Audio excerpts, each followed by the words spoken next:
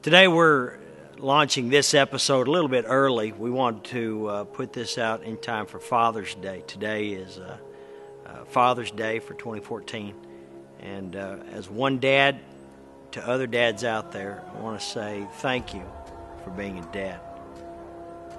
We get posed with the question sometimes, what does it take to be a dad? Because just because you can procreate makes you a parent, but it doesn't make you a dad. A dad is something totally different from somebody that's just genetically able to produce children. I want to talk to you about being a dad. In the Bible, there's really not a whole lot of information about how to be a good dad. There's one scripture that I found just at random in Ephesians chapter 6. It talks about children, verse 1, children, obey your parents in the Lord, for this is right. Honor your father and mother, which is the first commandment with promise, that it may be well with you and that you may live long on the earth. As Bill Cosby used to say, that his parents would tell him, I brought you into this world, I'll take you out. So we honor our parents, but it goes on and gives us one little clip about a father. And it says, and you fathers, do not provoke your children to wrath, but bring them up in the training and admonition of the Lord. It almost sounds like right there, dads are kind of prone to get under the kids' skin. It almost sounds like dads are just not really great people. And unfortunately, if you watch television, look at sitcoms, dads are portrayed as mean, overbearing, or stupid. That's not what a real dad is. A dad is a good man. Much of what we know about fatherhood isn't so much in the Bible saying, do this and you'll be a good dad, as much as it is, watch the Heavenly Father. Look at how the Heavenly Father acts, and dads treat your children as God treats you, because we are God's children. And you know, what does it take to be a dad? There's a guy by the name of Ron Rose, wrote a thing called Dad's Diary, 30 Days to Being a Better Dad. And there's one little part in here that I really like, because it was called Preparing for a Test. And dads, if you're a dad, you're watching this, see if this kind of bears reflection with you. Ron Rose says this: to become a certified public accountant, you have to pass an exam. To become a doctor, an attorney, a journeyman welder, a contractor, a postman, or an engineer, you have to pass a test. We test for mastery of skills and knowledge of details before we let a pilot fly, but there's no test for us to take before we become dads. I'm not sure what a fathering test would look like, but I know a few things that would help you prepare for the test. If you know the following things, you will do well on your way to becoming a successful father.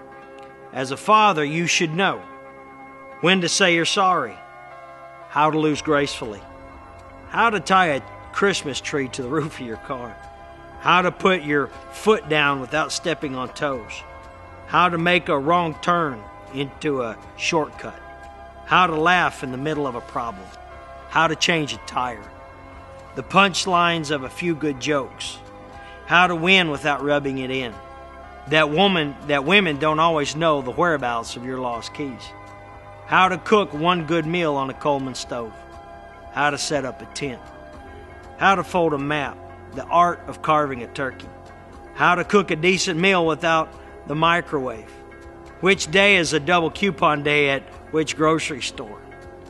There's a lot of dads wouldn't know that today. That it's okay to admit you were wrong at least once. How to control your tongue in front of your in-laws. How to retell 10 Bible stories to your kids. That your children need to see you being affectionate with their mother. That sometimes your wife wants you to listen without trying to solve her problem. That it's okay for men to change their minds too. That just about the time you think you know what you're doing, your children leave. The real test for becoming a father can't be put on paper. It's not a multiple choice test of your knowledge. It's on-the-job training. You can know all the right answers, read all the books, watch all the videos, belong to all the right groups, but if your lifestyle doesn't change with each child, you flunk the test. Children affect our schedules, our ambitions, our leisure activities, our relationship with God, and our plans for the future. How has fatherhood affected your life? You know, as one of the greatest moments of my life, you know, there's several that kind of highlight things along the way. But what really stands out to me is the day my children were born. The day I married their mother, I married my best friend, and then my kids were born after me. My oldest son, he was the only one I was able to watch give birth. The second one, my daughter, her and her mother almost died in childbirth. My third one was a result of a car crash. He was born 2 months premature, weighed 4 pounds, could just fit in the palm of my hand. And very, you might say traumatic, but at the same time, my children are the joy of my life. I love my kids. I want my kids to not only watch this video, but I want my kids to watch me, because I want to set for them a good example of what a good dad is. They'll see plenty of reasons of what dad didn't do good. They'll see things that dad really blew it there. And they need to see those too. Because their children need to see that we're human. They need to see that we don't have all the answers. But they also need to see that we know who does, that we can go to God, that they can follow us as we follow our Heavenly Father, and that my sons can one day be good dads. My daughter can be a good mom. We don't always know what it takes to be a good dad.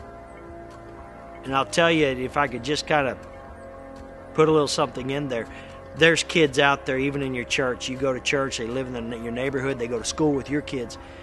They don't have a dad at home. They don't have a dad that can do all those things, to teach them how to change a tire, throw a fastball, how to tie a tie, if you even remember how to tie a tie. They don't know these things, and they don't have a dad to tell them. There's some things mom just can't do. They need a dad. Be a dad to those that don't have a dad. God gave us children for a reason, and it's to train them up in the right way.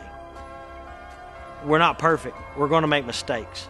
And like it said, once you got it all down right, you become a grandparent, and they're all gone.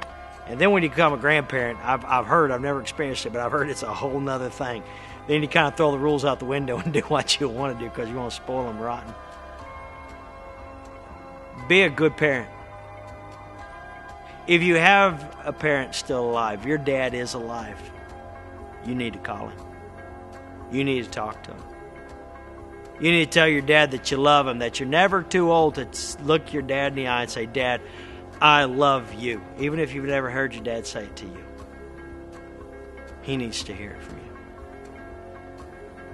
If you haven't talked to your dad in a while, maybe you need to find out what it is that's causing the friction and do what you can to fix it. Is your dad gone? Then find a dad. You'll see them. They're the guys that are standing by the phone wishing their kids would call. They're the ones standing by the mailbox wishing the kid would send them a card. Find a dad that doesn't have their kids with them today. And you're a kid who doesn't have their dad with them. Celebrate it together. And the best place to celebrate it is in the Lord's house. Celebrating Father's Day in the Father's house with the Father. I pray you have a great week. Dad, you're not going to get it always right, and that's okay. There's a lot of times at church, Mother's Day, we give Mom the roses, and on Father's Day, we give Dad the thorns, and that's not good. Dad, you're valuable. What you do matters. Your influence makes a difference. You shape a culture in a generation by what you do and by what you don't do. So do it well. Be a good dad. Even if your kids don't live with you and you only get to see them every now and then, be the best dad. Don't be their best friend. They don't need you to be their best friend. They need you to be their dad. They need you to be their father. May not be popular, may not be fun. That's okay. Be their dad. Because I'm telling you, in the moment, and what they think and feel isn't what matters. It's down the road in their life when they'll look back and say, I'm glad my dad stood his ground here. Don't drive your kids to wrath, but do what the Bible says. Teach your children to love and honor the Heavenly Father, just as you would want to be loved and honored as the earthly Father. God bless you. I pray all of you have a great week. To all the dads, happy Father's Day. I appreciate you guys. Keep doing what you're supposed to be doing. Be the best dad that you possibly can.